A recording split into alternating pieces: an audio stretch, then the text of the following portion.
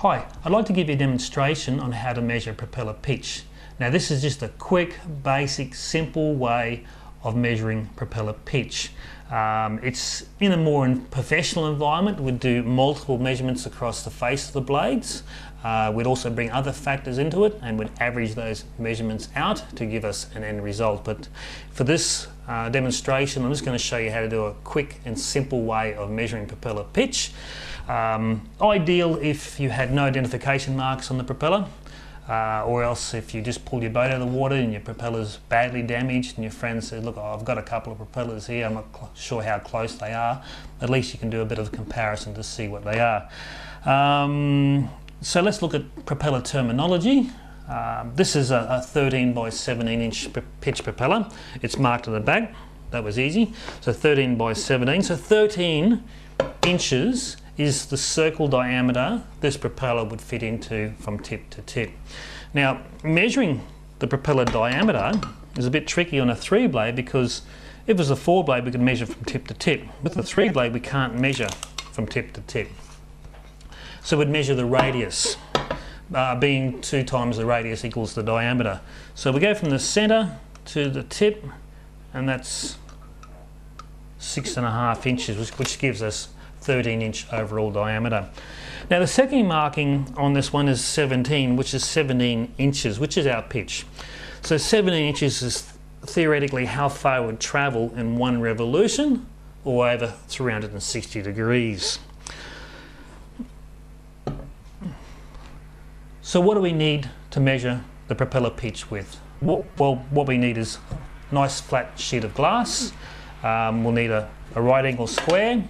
We need to go to my website. You'll find a program there that you can enter these measurements into. Plus you can also download these templates. Now these templates are ideal to save you drawing circles.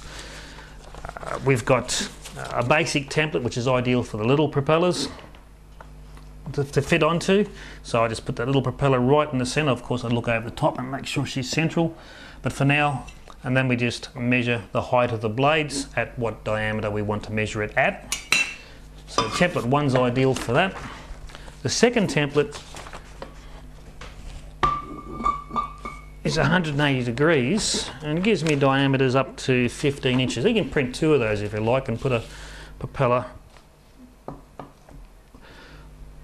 on that, and then you can measure at any point you want on the blade. But the one I prefer, or the easiest one I find, is going to, for this experiment, I'm just going to show you how to measure one blade, is a 90-degree right angle, which is template 3. Pretty simple way of doing it. We're just going to put that propeller right in the center of that mark, and we're going to hang that blade over that arc. So where are we going to measure the propeller at? Basically, as a general rule of thumb, a 3-blade propeller is measured at approximately 2/3 of its diameter, and on a 4-blade it's measured at 3/4 of its diameter. Having said that, this being a 13-inch diameter propeller, it's basically 2/3 is 8.5, 8.6 inches. So we're going to measure this at 9. We can measure at whatever diameter we want to measure it at using this little template here. But just to have an average location, 2/3 is where we're going to measure today at. I'm going to measure this at 9-inch diameter. I'm going to make sure that propeller's dead center to that template. And also, when you print these templates out, make sure your printer doesn't resize them. Just measure the arcs and make sure they are exact. Otherwise it's going to knock all your measurements right out. Okay, I'll zoom in and we'll have a bit of a closer look at this one. So let's make sure this propeller is central on that template. Make sure the blade is over the arc. This is marked to 15-inch diameter and we're going to measure at 9 inch. So 9-inch is our measuring diameter.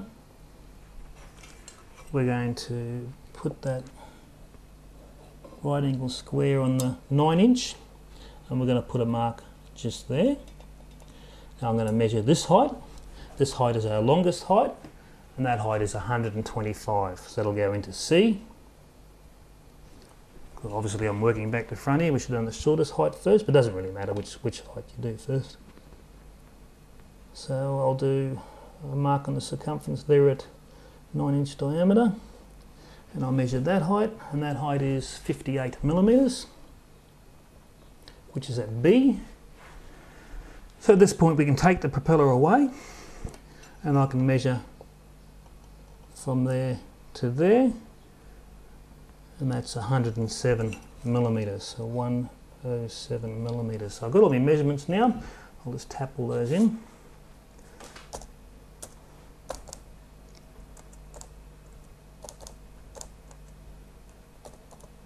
Okay, so the end result here is 17.013 inches of pitch. Okay, so that's basically what the propeller is, a 17-inch pitch propeller. I'm just going to give you a bit of an idea as to what we're doing here. We're going to draw a line right to the centre point, another line right to that centre point, another one across here. Okay, so if we talked about 360 degrees being the full circle, we're looking at here how far it would drop in that many degrees, which if it dropped that far in that many degrees, say for example if we dropped 1 inch in 36 degrees, let's make it easy for us. So 1 inch at 36 degrees, that would mean in 360 degrees it would drop 10 inches of pitch. Pretty simple. Putting the propeller back here again, and as I said earlier, we can then measure it. Make sure it's central as much as you can, as close as you can. Okay, so we can do multiple measurements and just change these measurements here to suit what we want. So we measure the height,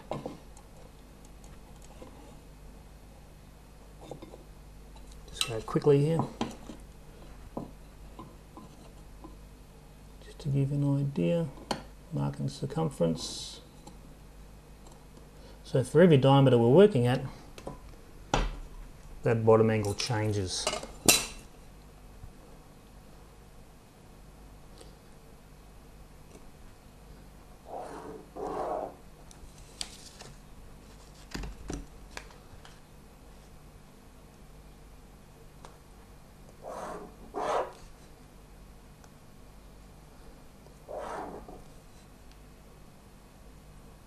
So the different angles coming through here for the different diameters and the different widths of the blade. So you can do multiple measurements if you like. I'm not going to do it just here now, just the one for now, just to give you the example. Okay, so you can see how all those different measurements will change. If we know that distance down and how far across that is on that circle, well then we'll know how far it will travel in one revolution. Okay, I hope all that made sense. Send us an email if you'd like some more information, but that's basically how to measure a propeller in a simple, quick and dirty way basically. Thanks for watching.